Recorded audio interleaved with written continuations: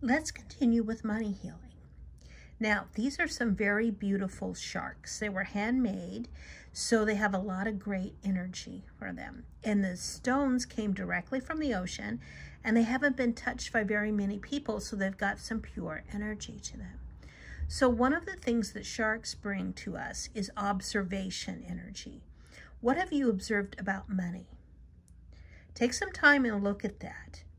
And more importantly, how have you seen that money works for you? You know, our observations about how money works for us are very important because it can show us exactly what works and what does not.